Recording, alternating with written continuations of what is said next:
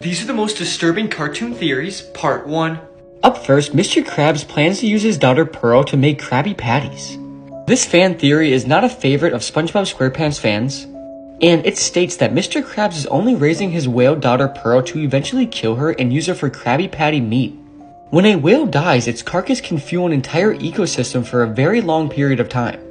And Pearl's mother is non-existent in the show, and it's unclear to how or why Mr. Krabs has Pearl in the first place. She could truly be his daughter, or Mr. Krabs could just be putting up with Pearl's crazy spending habits because he has a bigger goal in mind. This could also partially explain Plankton's role in the series.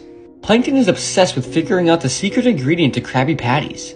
And while most ingredients are readily available, the burger itself remains a mystery. Whales generally consume plankton, so was this just a sinister clue all along? Next up, Ed, Edd, and Eddy are living in purgatory.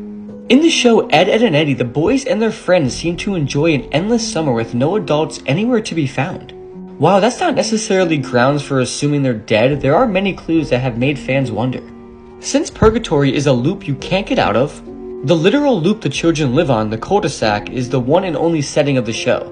While there's no apparent year that the show takes place, both 1972 and 1999 are referenced in different episodes as being the current year and timeline of the show.